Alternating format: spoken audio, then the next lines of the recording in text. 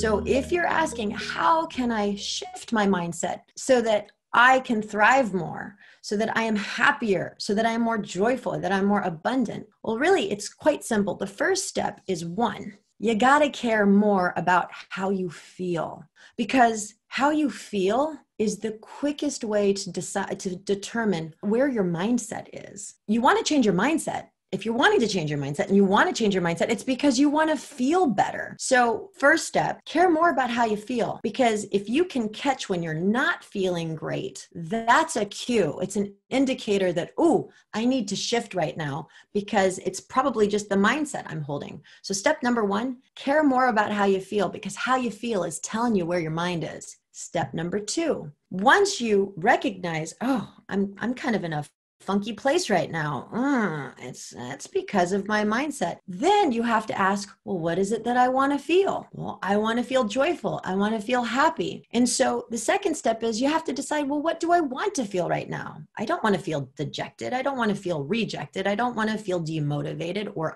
not valued. Okay, I want to feel respected. Great. So the moment you identify what you want to feel, that's the second step. Okay, so now I know where I'm going to head. And then the third step is to shift your mindset fully. That's when you have to create a whole new narrative around who you are, what you're up to, pointing in the direction of that desired feeling state. Because the only reason you're not feeling great due to that mindset you were holding is because of the stories you're telling about what's going on. So if you can say, hey, you know what, I want to feel respected. So then you start telling new stories, new narratives about, oh, well, you know what? I have this sort of experience going on in my life, and I have this person that reflects back my value. And the moment you can shift the narratives relative to what you want to be feeling, that's when your mindset shifts. So step one, care more about how you feel. Step two, identify what you want to feel. Step three, create new narratives around that feeling and how it's present in your life now.